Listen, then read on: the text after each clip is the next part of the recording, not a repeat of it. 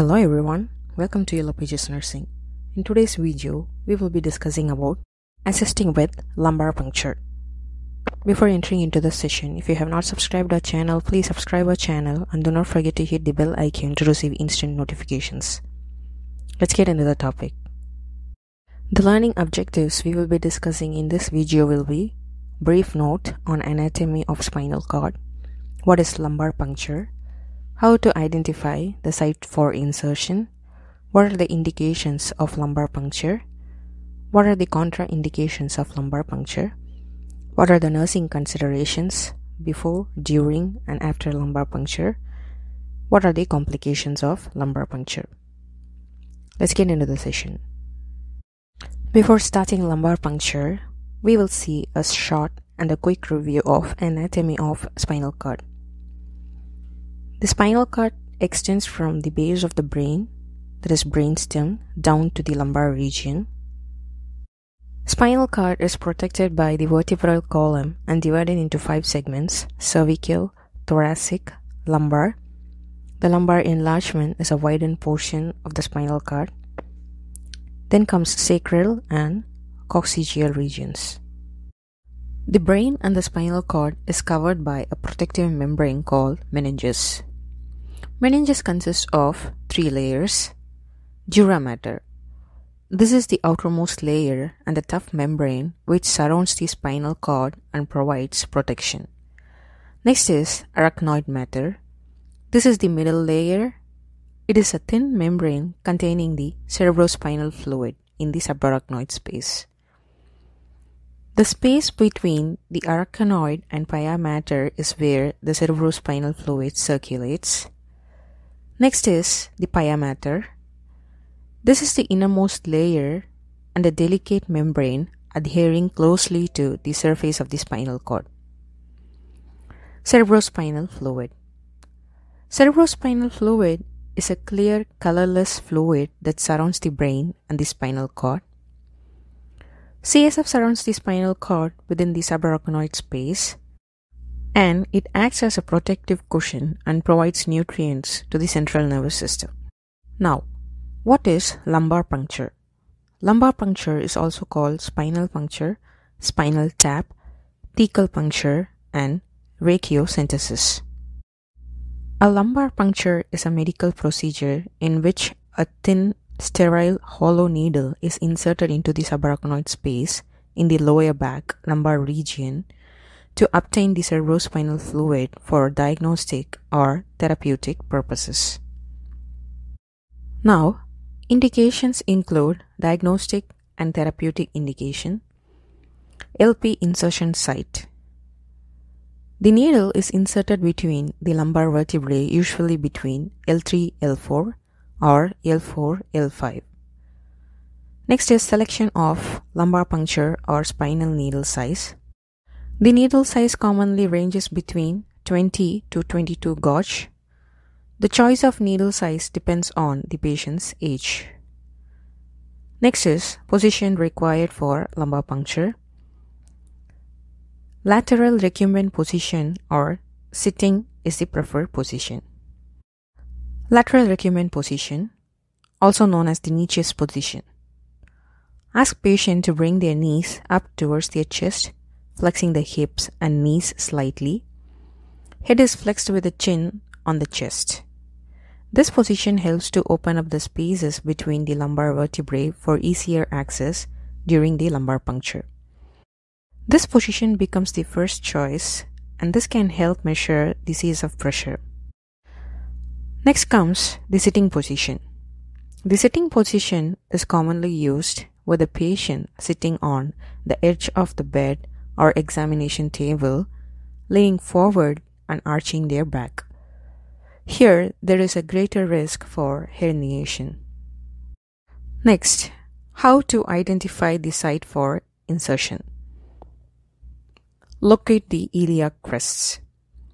Identify the highest point of the hip bones on both the sides of the lower back. These are the iliac crests. Find the midpoint. Imagine drawing an imaginary line between the top of the iliac crest The midpoint of this line would be the approximate midline of the lower back. Lumbar puncture placement.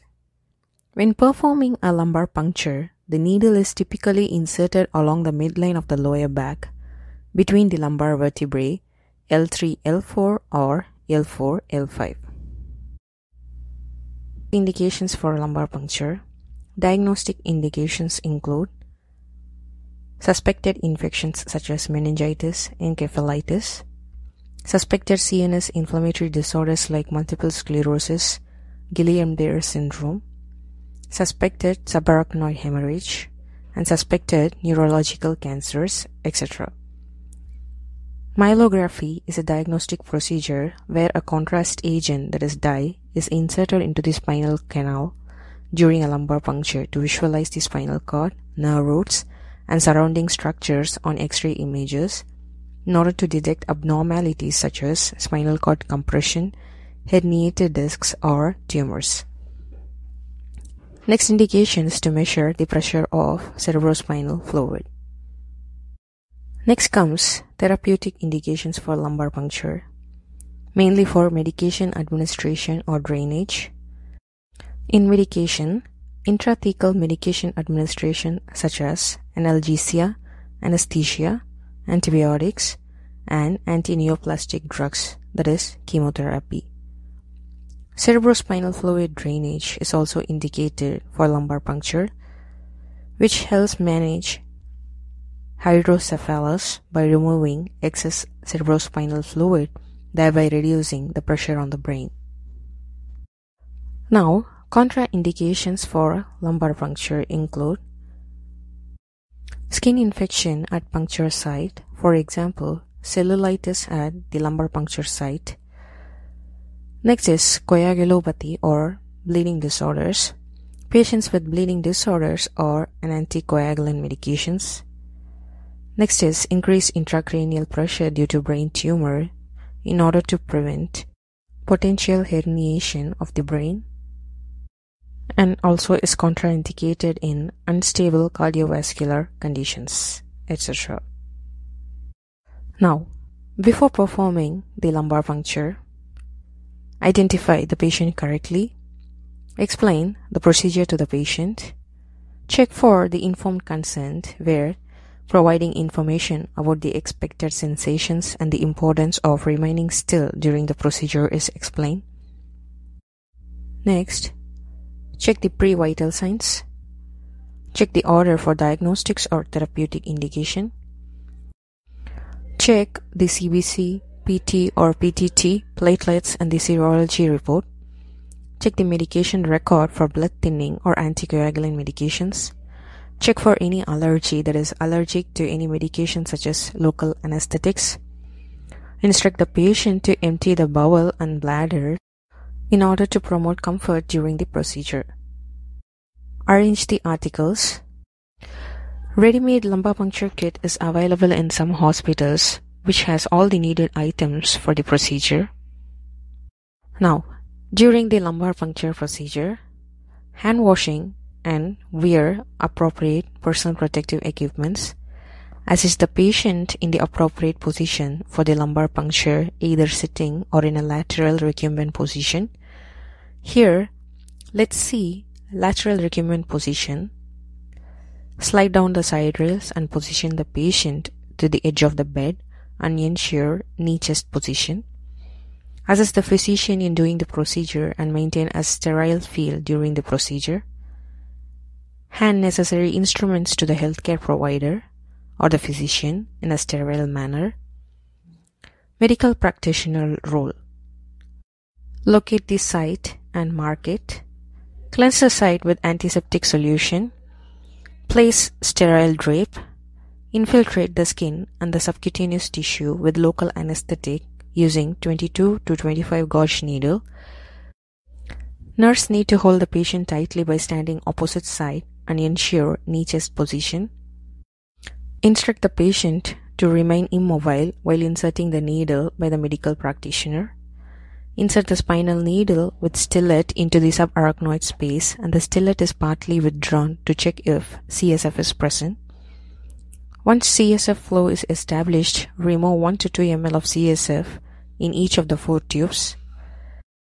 Send the samples to the lab for glucose, protein, cell count, for culture and gram staining or other tests, and cytology tests as indicated. If lumbar puncture is done for therapeutic purpose, CSF pressure can be checked or drug can be injected. The needle is removed and the punctured site is covered with bandage. Now, after performing lumbar puncture, the patient remains flat on the bed for 4 to 6 hours. Lying flat for a few hours can enhance patient comfort and reduce the potential for complications. Label the specimen container and send it to the lab. Monitor the vital signs. Monitor the neurological status. Monitor the pain score and provide analgesics if required. Monitor the intake-output chart. Monitor the site for any cerebrospinal fluid leakage. Monitor the patient for any complications. Encourage increased fluid intake. Document the procedure. Complications of lumbar puncture include post-lumbar puncture headache. This occurs within 24 to 48 hours after the procedure. A throbbing headache when the patient is in upright position occurs. If headache is caused by a leakage of cerebrospinal fluid from the lumbar puncture site, a blood patch procedure may be needed. This procedure uses a small amount of blood taken from the patient vein to patch, that is, seal the leak. The blood is administered through a needle into the spinal canal in the same way that the lumbar puncture was done. Patient needs to lie in the bed for 1 to 2 hours after this procedure. This procedure may need to be repeated if headache is not relieved. Other complication is low back pain, and this is usually temporary and improves with rest. Next is CSF leakage, bleeding, and brainstem herniation. Brainstem herniation is very rare, and this may be due to excessive leakage of cerebrospinal fluid leading to decreased pressure in the spinal canal. So far we have discussed a brief note on anatomy of spinal cord, what is lumbar puncture, how to identify the site for insertion, what are the indications of lumbar puncture, what are the contraindications of lumbar puncture, what are the nursing considerations before, during, and after lumbar puncture, and what are the complications of lumbar puncture.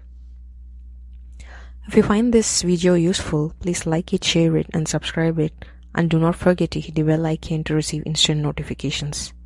Thanks for watching and have a nice day.